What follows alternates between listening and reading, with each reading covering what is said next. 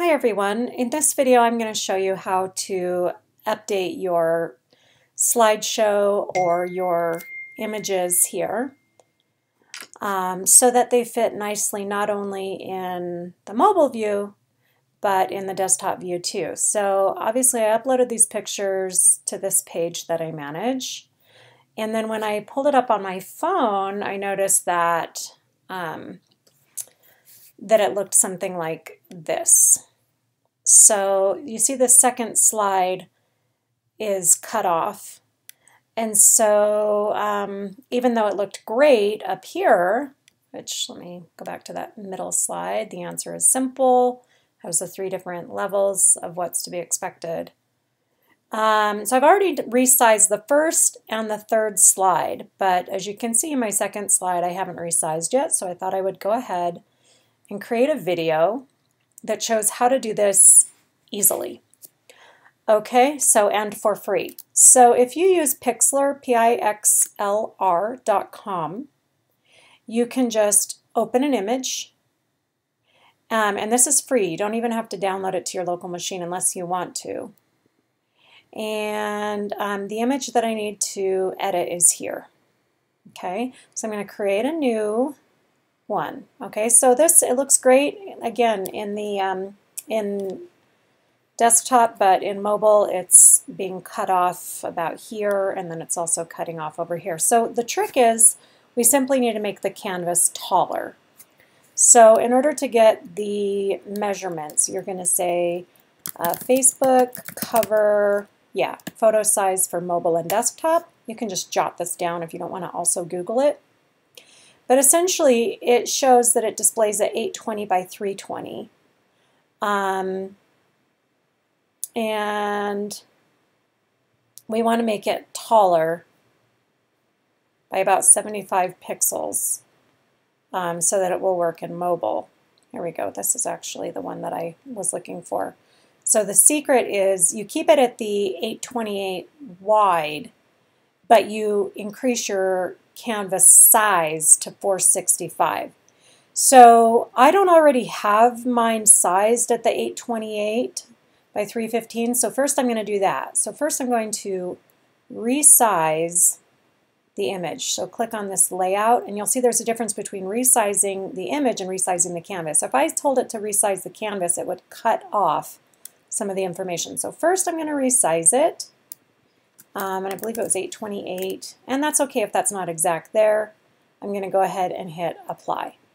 So now it is the right width, and it looks small, and that can be scary, but don't worry, it's actually not that small. So then I'm going to go to canvas resize, and I have the right width, but I need to increase this. I believe it was to 465. I would just do it right from the center. If you know you want more white space on top or bottom, left or right, you can choose one of these different positions, but I'm just going to keep it right there and click apply. So now do you see, you can barely see it, but this is just kind of a transparent gradient by default. So I'm just going to click save, and I'm going to save image to mobile. I'm giving it a different name. Before I did click JPEG, and it just looked too fuzzy. So I'm going to go ahead and keep it as a ping. If you know that people have a really slow internet connection, you could do it as a JPEG because it's only 53 kilobytes. As a ping, it's double that, right? 103. I'm going to keep it as a ping. I've got the right sizing here. I'm going to download. That automatically goes to my downloads folder. So now I'm going to come back here. And well, right now I'm just logged in as a regular person, not the manager of the page. So I'm going to go ahead and switch over to my.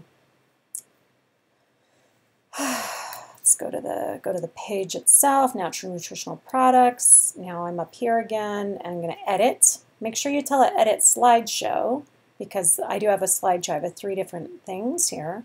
So I'm going to select this one. I'm going to remove it. I'm going to upload a new photo from my downloads folder, and it'll be the, I believe we called it image 2-mobile.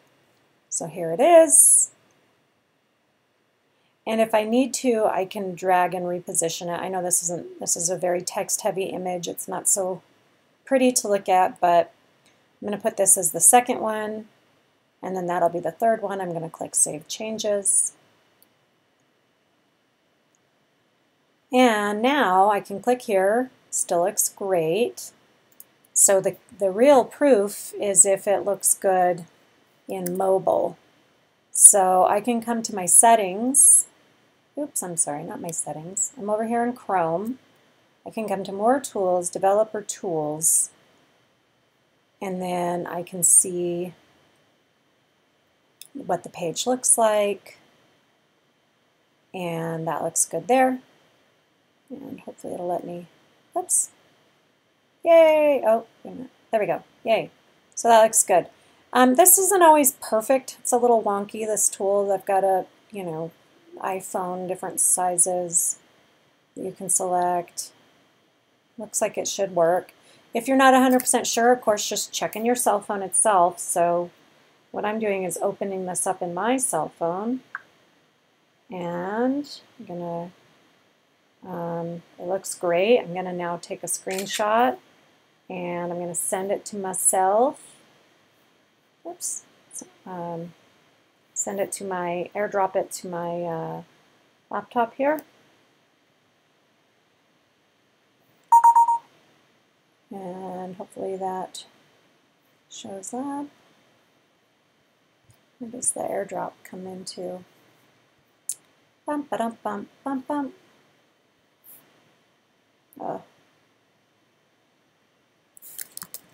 Airdrop. Up. Okay, so once again, I'm just going to go ahead and airdrop this to my machine. Please work.